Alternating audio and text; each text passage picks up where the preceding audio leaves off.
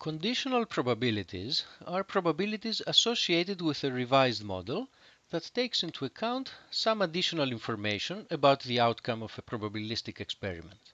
The question is how to carry out this revision of our model.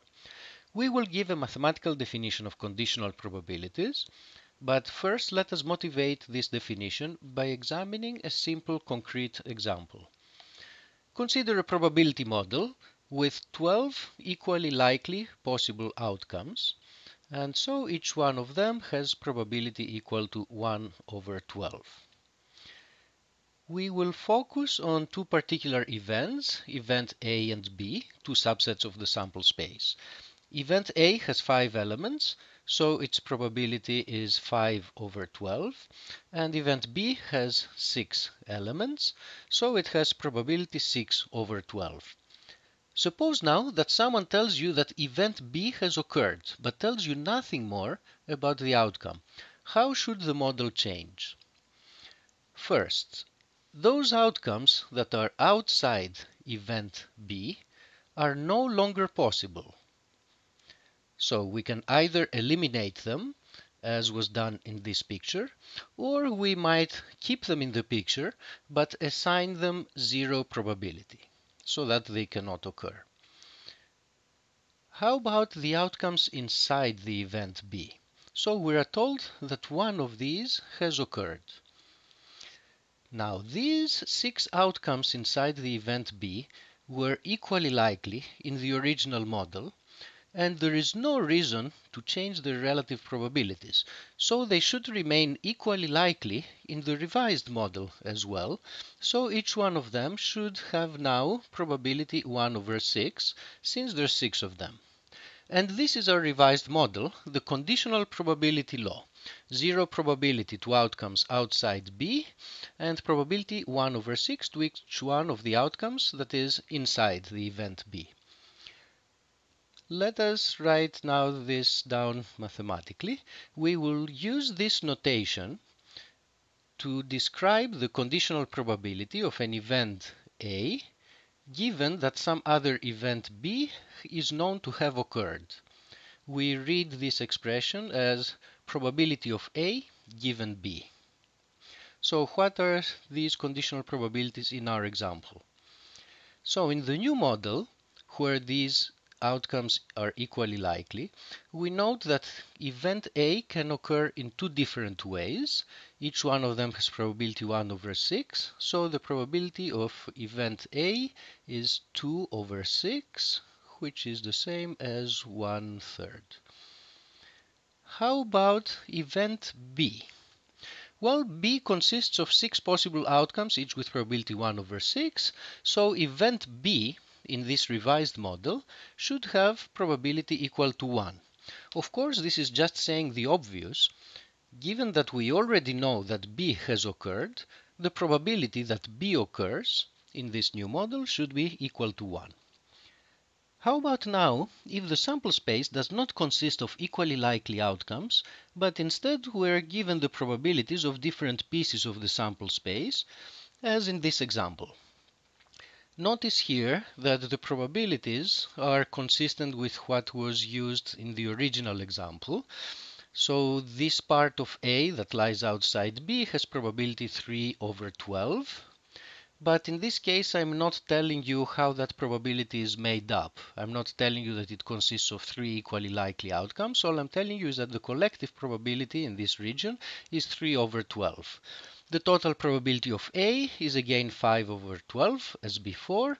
The total probability of B is 2 plus 4 equals 6/12, exactly as before. So it's a sort of similar situation as before. How should we revise our probabilities and construct conditional probabilities once we are told that event B has occurred? First, this relation should remain true. Once we are told that B has occurred, then B is certain to occur, so it should have conditional probability equal to 1. How about the conditional probability of A given that B has occurred? Well, we can reason as follows. In the original model, And if we just look inside event B, those outcomes that make event A to happen had a collective probability which was 1/3 of the total probability assigned to B. So out of the overall probability assigned to B, 1/3 of that probability corresponds to outcomes in which event A is happening. So therefore, if I tell you that B has occurred, I should assign probability equal to 1/3 that event A is also going to happen. So that, given that B happened, the conditional probability of A given B should be equal to 1/3. By now, we should be satisfied that this approach is a reasonable way of constructing conditional probabilities, but now let us translate our reasoning into a formula. So we wish to come up with a formula that gives us the conditional probability of an event given another event. The particular formula that captures our way of thinking, as motivated before, is the following. Out of the total probability assigned to B, which is this, we ask the question, which fraction of that probability is assigned to outcomes under which event A also happens. So we are living inside event B, but within that event, we look at those outcomes for which event A also happens. So this is the intersection of A and B. And we ask, out of the total probability of B, what fraction of that probability is allocated to that intersection of A with B. So this formula, this definition, captures our intuition of what we did before to construct conditional probabilities in our particular example. Let us check that the definition indeed does what it's supposed to do. In this example, the probability of the intersection was 2/12, and the total probability of B was 6/12. Which gives us 1/3, which is the answer that we had gotten intuitively a little earlier. At this point, let me also make a comment that this definition of conditional probabilities makes sense only if we do not attempt to divide by 0. That is, only if the event B on which we are conditioning has positive probability.